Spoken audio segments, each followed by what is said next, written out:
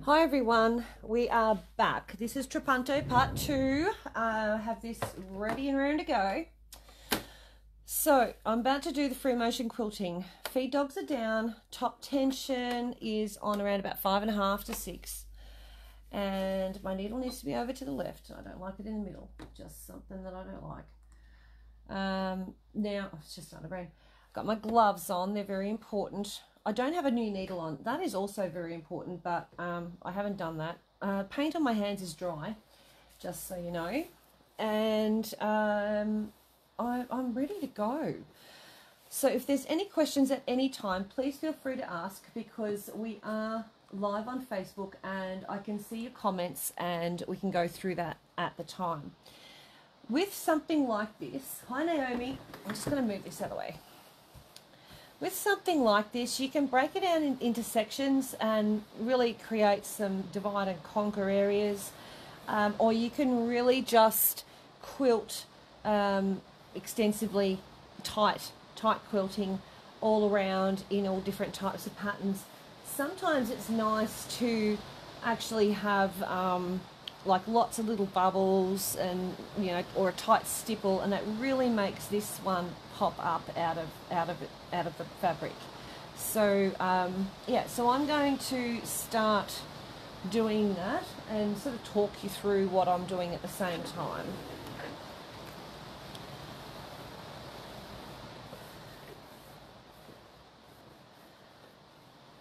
So I always put my thread at the top, because I can bury that thread underneath, and I can also, is that rain? Yeah, it is, yeah. Hopefully you can hear me. I can bury that thread underneath, and I can also, I can trim the threads at the back. So I've got myself fairly low, like to the ground actually. I'm going to lift that chair up, that's better. And I'll hold that area with my gloves and my hands and just put a little bit of pressure on, just so I can really stipple or stitch around that. So hopefully you can hear me over the rain, and we'll get on with it. So I'm going to do some circles, and a circle is going one way and then going the other. If you keep going in the same direction, you're going to end up going just over the same spots all the time. So you sort of, to get to another direction, you have to you have to travel on the same area that you've already done. Hopefully it plays nice with the internet.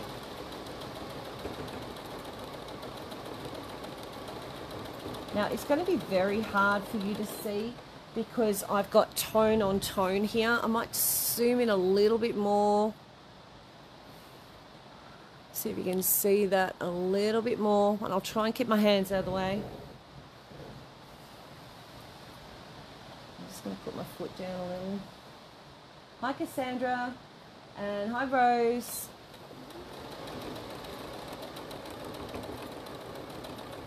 So around one way and then around the other. One way and then around the other. Now if you're going to fill this whole area with little pebbles or bubbles or circles, whatever you want to call them, you really want to love it, because it takes a long time. Same with a micro stipple, it takes a really long time to fill it.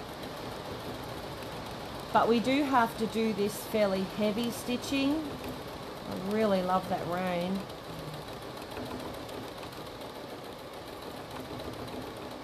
So I'm doing some larger bubbles, and then I'm doing some smaller ones. I'm making them all sorts of sizes and shapes. And I'm trying to keep my hand out of the way, so if it gets in the way, you need to let me know.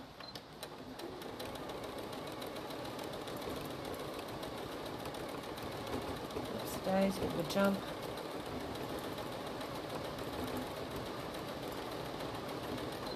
I do need to speed that up a bit. Hi Louise. Hopefully you can see it. I know it's a little bit glary. It's probably zooming in on my hand more than anything. Try and keep my hand out of the way of the camera.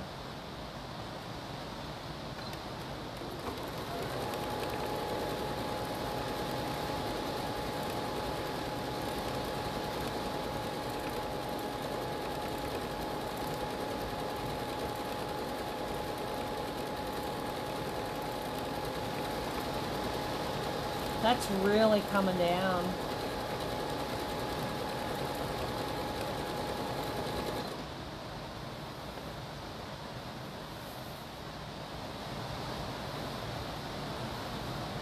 Really coming down. So it gets a bit harder around the edge of these bits here because they're poofy. So you've just got to maneuver your your fabric around so till you get the right spot. I wonder what that yellow was, but it's a reflection.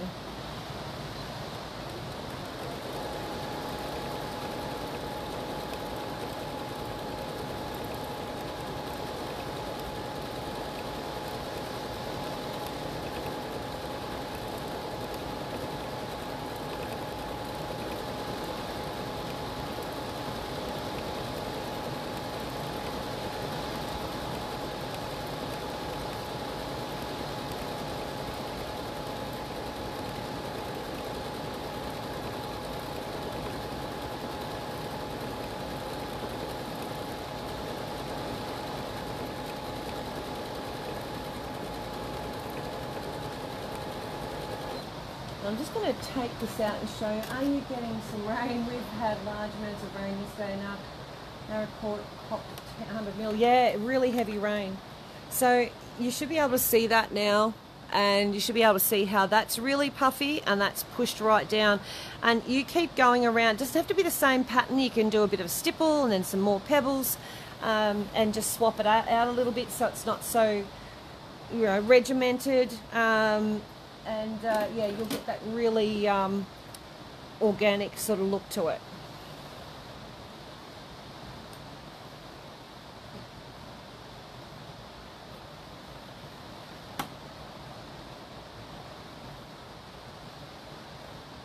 So I'm just seeing whether I'm on the front or the back, and I think I've got this feeling I could be on the back.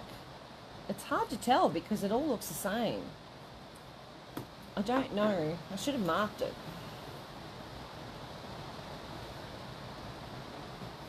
We'll just keep going. All we have Sydney is drizzle and humidity. Oh, really? Do you use variegated thread or what? This is a white thread.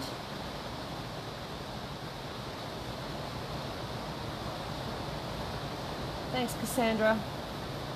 Anyway, we'll keep going. I'm not sure whether that's the front or back. I can't really tell. Like I said, it doesn't matter too much because I've used white in both. Should be right. So we'll keep that thread out of the way.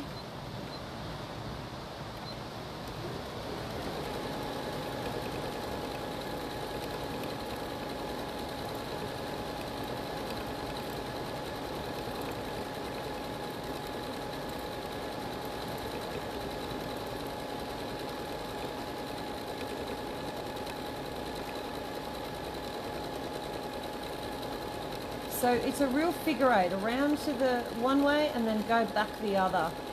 You can travel around one way and then back the other. And I'm always going back over stitches, so it gets rather thready, which doesn't matter too much because you won't see those little jumps here and there because my fabric is white and my thread is white.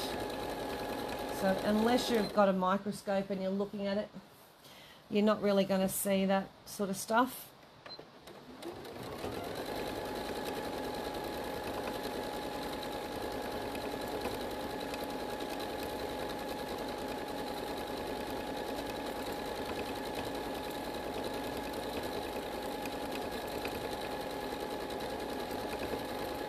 But I do like to do different sizes and different shapes, not always circular.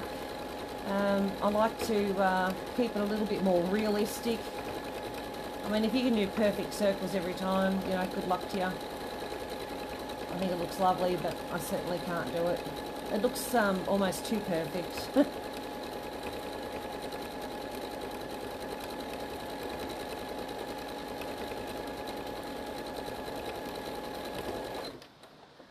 Hi Hannah, silly question, what is the type of stitching called? This is free motion quilting. No, nothing silly about that question. There's no actual stitch number or anything like that. Well done, that looks amazing. Thank you, Lynn. So I'm just moving the fabric around under the needle as it's moving, and that's classed as free motion quilting. Not a zigzag, it's just a straight stitch. Now I'm going to do a little stipple and keep it small, and that will also create the same sort of effect. And because it's so small, if you happen to go back over a line, no one's going to see it. It's so tiny.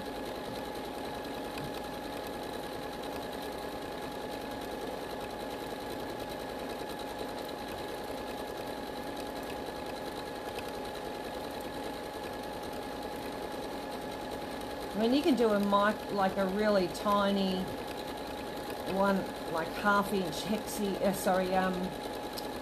what they call it, crosshatch, all the way around this, and that will really push it all down. Doesn't have to be free motion.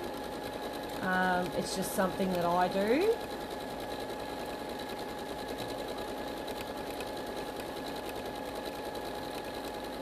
And if you're comfortable with it, you can do this. If not, then you can always just use the walking foot and do your lines. Nothing wrong with that either.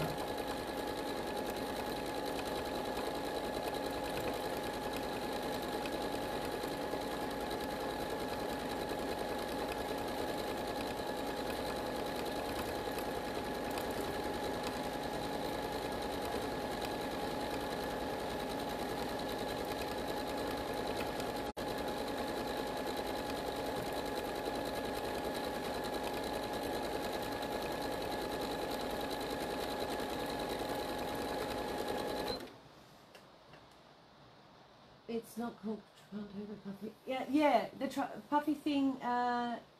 The puffy thing is is Trapunto. This technique here is Trapunto. This stuff here. All right, I'm still going to keep going that way, I think.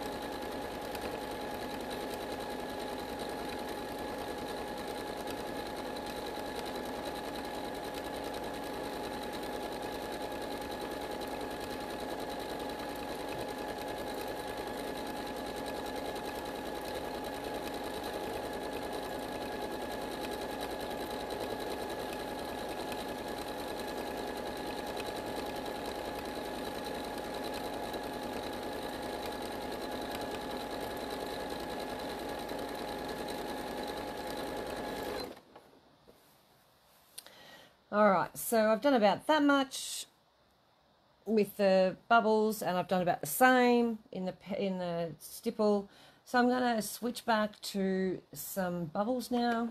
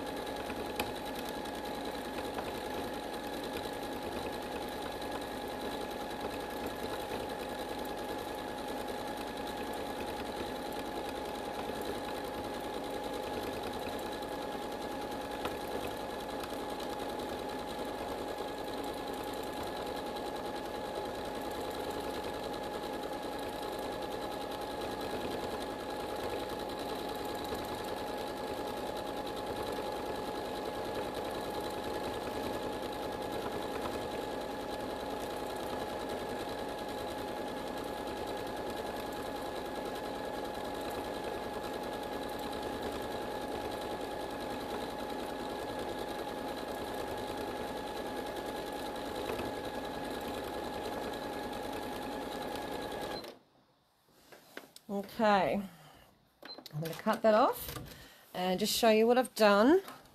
So you can start to see that, a bit hard with the light behind it, there it is. The stipple is there, the bubbles are there. Hopefully you can see that. Okay. And like I say, you really want to love doing bubbles if you're going to fill up the whole thing with bubbles, because you'll be here for a week and a half just doing that alone. So I'm going to mix it up a little bit and do some swirls. They'll be tight and lots of little lines backwards and forwards. I'm going to start here and build up around this area here. All right, so from here around, so I'm sort of working towards myself. And needle down. So a swirl, you come in like a snail shell and then back out. And then back again. You echo again. And then another one. And they feed off each other.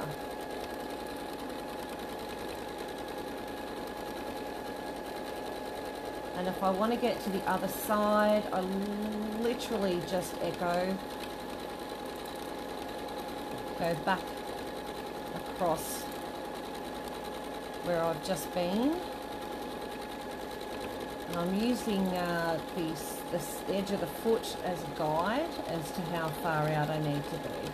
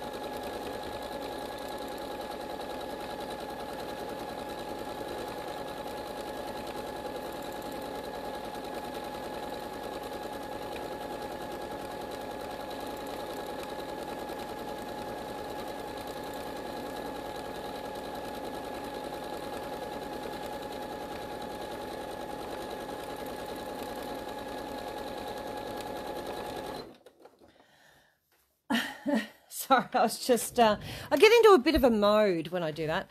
So that is the, oh, there it is there. I'll try and put the, get the light from behind it. I don't know if you can see that. There it is.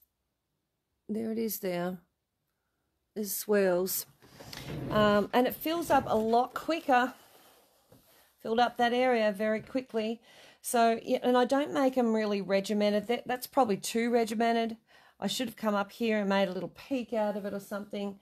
And then I'm going to come back and maybe do a little bit of a stipple. And I'll keep going around and around and around and until I get back to here. And then I'll start a different type. So I might do, you know, a different design on this spot above the circles. It'll be a complete different design. So I'm just going to zoom out a little. So that, yeah, it'll be different. So no two designs will be butting up against each other. So there's your stipple, there's your bubbles, and there's your swirls. You know, I might turn around and go, well, you know, I might do some more stipple here for, you know, for a little bit. And then I might come along and do maybe some, I don't know, paisleys or something like that. So I will change it up all the time.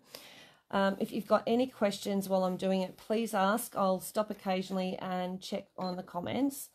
But I'm going to do a little bit of stippling.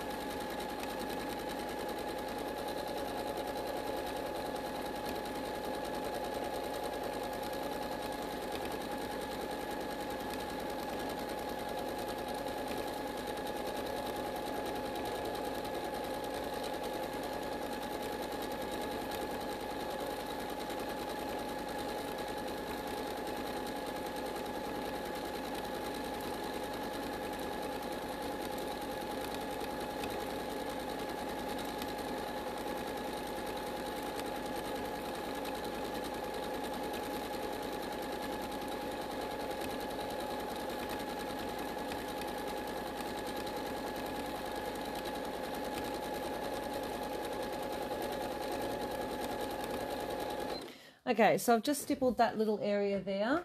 And if you've noticed, I left a bit of an indent in there. That's purposely done so that it gives it peaks and valleys and makes it a little bit more interesting than just a straight line across there. So next is to do a different design, and we're going to work across that way. So I might do some paisley, and I need to push my foot down a little bit. So paisley is sort of like a teardrop, and then back again and back again, and same sort of scenario as the swirls, but a different shape.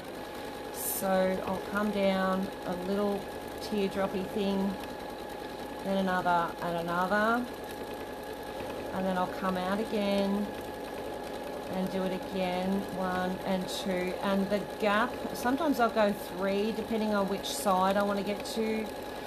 The gap is, the farthest part is at the top and they're closer at the sides.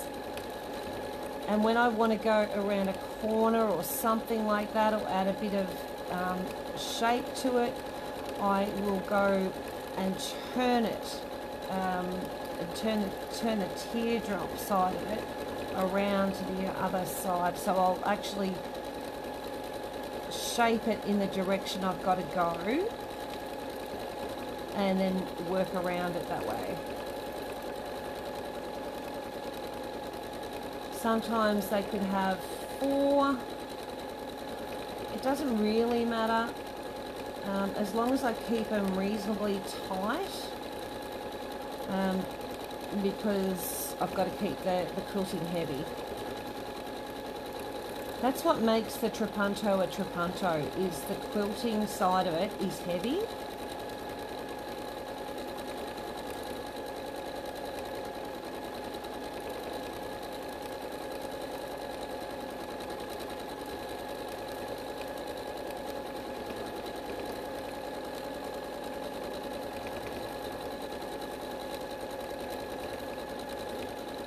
And sometimes I'll have just 2 over them, 2 loops. Sometimes it's 3. It just depends on what the area calls for. And sometimes it's literally just 1, just to fill up that little space.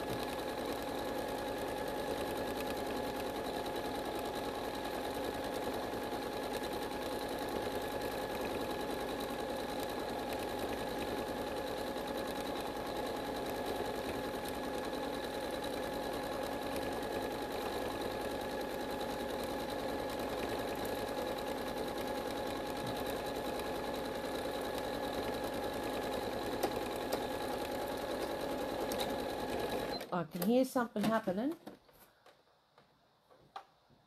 Oh, all good. Thank you, guys. I think that might have been the bobbin actually jumping. I'm not too sure. We're just going to keep going until she breaks down.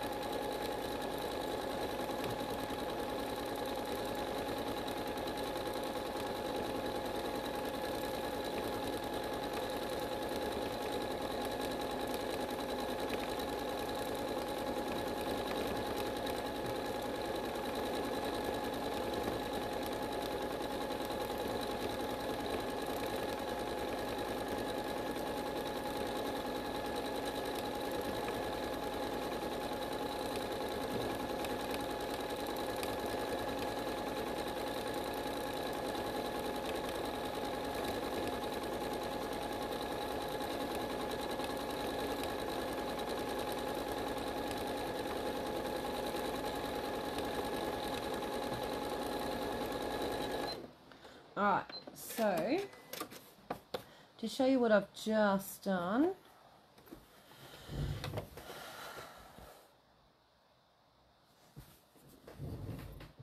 let's see if I can get that on the camera. There it is there, just here.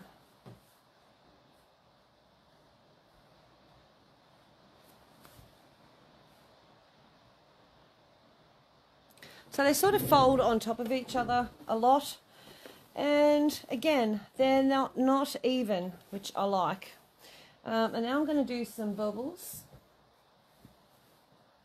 I'll just turn it that way. So I've got that open toe edge there.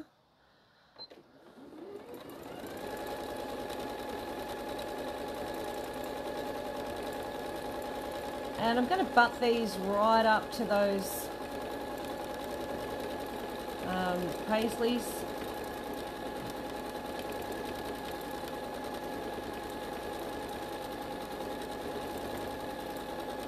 Large and small circles.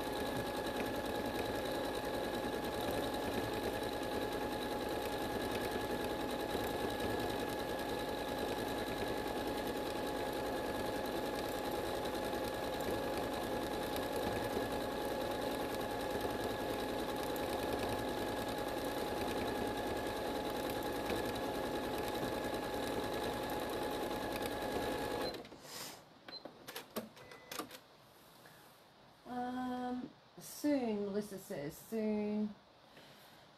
And Mag says, hi everyone, you make it look so easy. Oh dear. I have my moments. Don't always make things look easy. Sometimes I make things look really hard. So now I've done a bit of paisley. I've got a bit of an altering thing here. Might just do another bit of stipple here and then the swirls here. So I'll do that. I'll go around once with this while you're on the camera, and then I'll stop. Otherwise the video will go for like ever. So, and I'll do the rest off camera. I forgot what I'm doing. Yep, stipple. You'll love that.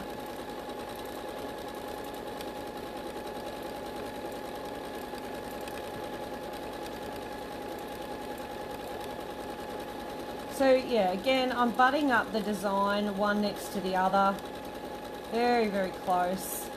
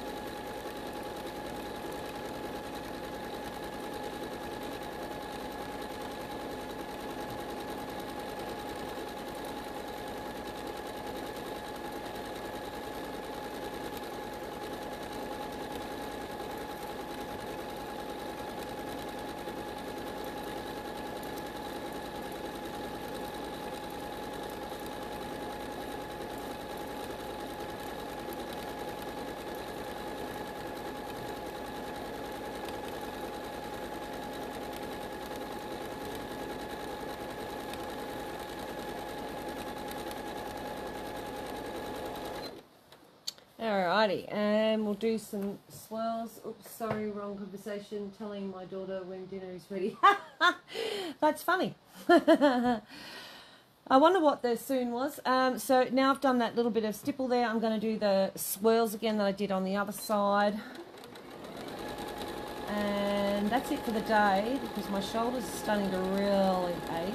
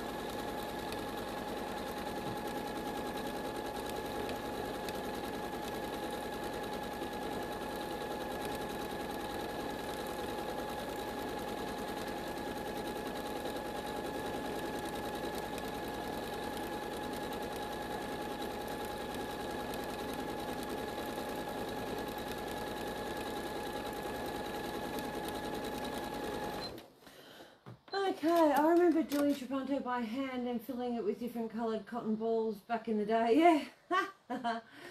Yeah, that's an oldie. That's a shadow Trapunto. They also do that with they put balls, not balls of what do they call it?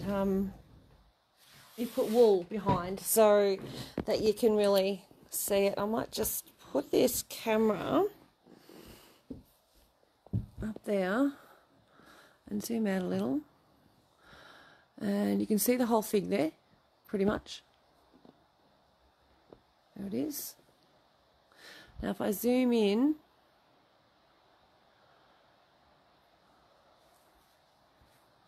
you'll see all the different ones around. See?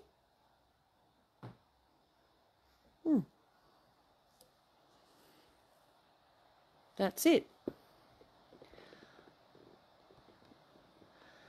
Oh, stay up. There we go. Alrighty, so that's taken like, nearly an hour just to do that. 45 minutes. But you can see how much this stands out when you push it back, this back. And that's not got any colour there. But it's just so poofy. It's just gorgeous. So yeah, so working around there, and you can see, which I showed up close before, I've got started on these swirls here, and I've climbed over the top of those circles, and that would keep going along there, and then I'd change it again to something else. I might get the circles and make them go over the stipple and that sort of stuff. So I'll sort of manipulate it and make them intertwine with each other. I could just go from there to a little bit of a stipple and then to some what do they call it, paisleys. So many different things. So if I can get this up close enough for you to see, you can see how I've started to come across here and then climb over the top of these circles. So I can continue that on halfway across and then swap over to something else and keep going across. So it's pretty cool. So that is Trapunto. That is the background. That's how you do it. You keep going. And like I say, you can crosshatch. And I mean tiny little crosshatches. And it'll look just as good as what I've done. They are really fun to do. You could do the thread in a different colour. Of course, you're welcome to do that in a different colour. And that will make it even stand out more again. You can also have the whole thing as a colour instead of white. I just used white because it was there and easy, and it looks rather classy, I think. But anyway, and you can see the blood that I put on there before has come off. Once I put water on it and washed away all those lines, it came off as well quite easily. Obviously, your blood, your DNA, and that's how that works, getting off. If you accidentally nick yourself while you're doing things, you can, and you put a spot of blood on there, you can use your spit and get it off. All right, so that's everything for today. There'll be no live sale today. It'll be just these. I think I've done plenty of videos for one day. And I'm going to go inside and put my feet up for a little while. So I will see you guys on Monday night. Thank you again for joining me, and I hope you've enjoyed your video tutoring. We'll see you later. Bye.